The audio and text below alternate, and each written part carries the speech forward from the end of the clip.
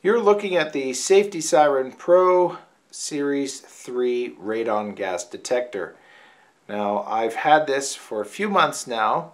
The reason why I bought this over the other types of radon tests is that this gives you a test over a period of time, because if you buy those little packets that you send in to have tested, what it doesn't tell you is the fluctuations in radon gas throughout the year and month even. So I decided to buy this, and also so I can test certain parts of my home. And I bought this on eBay. I'll put a link in the description below of where I picked it up from. It's very easy to operate. You plug it in, and it takes a few days before you get a reading. So it'll just kind of sit there, and then eventually you'll see your radon numbers. So right here it says 4.1. It is the EPA that suggests that anything over 4.0 you should consider mitigating. But I have noticed, like, it has been raining for the last 3 weeks, almost straight every day, and I'm in the Salt Lake Valley in Utah, which is considered a high radon area. Some parts of the country and parts of the world don't produce as much radon gas from the ground, but it's constantly flowing up. So anyway, I've noticed that it goes higher, or it has been going higher, the more rain. So I'm wondering if maybe the soil moisture saturation is causing it to funnel it into drier, to come out through drier areas. I don't know. But it does fluctuate. So that's why I got this. It has the L is the long-term average, and then if I hold this down, S is the short-term average.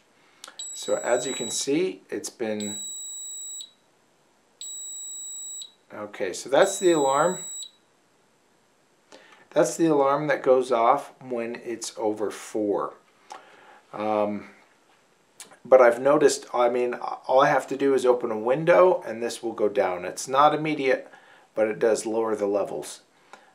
Or if I open all the windows in my house and turn on the ventilation ducts, the fans, just the fans, not the air conditioner, it will also circulate this and out the windows. So there are some steps you can take without going through the expense of mitigation, although I think that does have merit. But before you go that route, it's worth reading some other arguments about radon, because there is radon everywhere. You're breathing it in. And there's some scientists that suggest that some radon may actually be good for you. So I'll put a link to an article, a well-written article that is from a local news channel of KSL, of somebody who's kind of giving the other side of radon and their perspective and thoughts on the topic, before you go and panic and think everyone's going to get lung cancer who lives in their basement. So anyway, this is the Pro Series 3 radon gas detector.